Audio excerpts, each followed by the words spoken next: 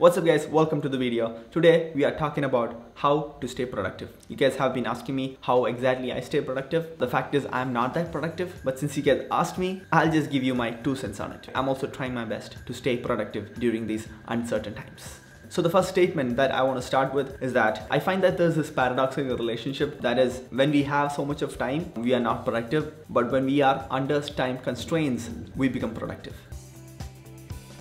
So first things first, let's talk about online classes. Now with online classes, there are 2 sections. There's the good ones, there's the bad ones. Now I'm here to say that please do watch the good ones, but please do just skip that bad ones. We only have a certain amount of time in a given day, and if we spend our time in a class that we are not going to pay attention to, it is simply not worth it. It's simply not. So the rule here is simple. It is all or none. Either you go all in into a class that is good, that you listen to it, or none, which is you completely skip that class.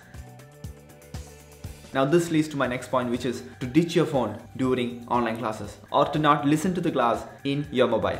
Using your mobile to watch online classes is by far the worst thing that you can do for being productive. Just think about it. You have the likes of Instagram, Facebook, Twitter, YouTube that is competing for your attention versus who? Versus Google Meet, versus Zoom.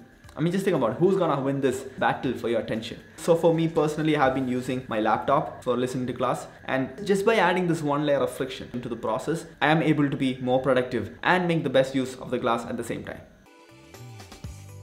Now the next point that I have is scheduling. I find that just taking 5 to 10 minutes of your day just to plan the day out can give you the highest return on investment. Okay, just taking 5 minutes or 10 minutes to map out the whole day can potentially save the whole day. So this is called time blocking. That is, for every hour you would have some kind of thing that you want to do. And the key here is to not just include the work, but to include literally everything. You need to know what exactly you will be doing in every given hour of the day. Let's say that you want to watch a movie. Include that. Time block a certain hour of the day to watch that movie. You know, being productive is not just about work. You can also take a break productively. Going to the gym or exercising is productive. Each and everything that is done intentionally is productive.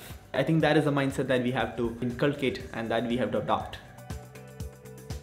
So now that you have the whole day mapped out, you have time blocked, whatever it is that you want to do. Now it is time to go into the details of it. And the key here is to go hard or you can go home. You either get focused work done or you don't get any work done. That is simply how it is. Now I feel that there are 2 ways in which you can get this focused work done. One is the long hour period and one is the short hour period. The long hour means that you are doing a task for an extended period of time. For example, let's say I was doing video editing. I would do that for hours on end, essentially getting into that flow state. But whereas if I'm studying or something, I would not study for hours on end continuously. I would be just studying for short periods of time. I would be studying in 20 to 30 minute intervals, the Pomodoro technique.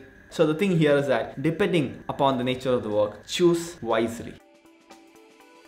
Now I'll be honest with you guys, being productive and getting work done is kind of boring compared to all the other things that you could be doing. So there has got to be a good enough reason to do whatever it is that you are doing. So the question that you have to ask yourself is why? Why exactly am I doing this thing? If you don't have a strong enough why, if you don't have a strong enough reason to do something, it is only a matter of time until we feel like giving up. For example, what do you think my why is? Right now, my why for studying is to pass the exam. And I can tell you that that is not a good enough why. Maybe that is a reason why I can't force myself to study a lot during these times. So passing the exam is not a strong enough why, in my opinion. Please make sure that is not your why. Have a stronger why. I'm also finding mine during this lockdown. So teach me or enlighten me about what exactly your why is, so that I will also have a better vision and a mission. Share your why down below.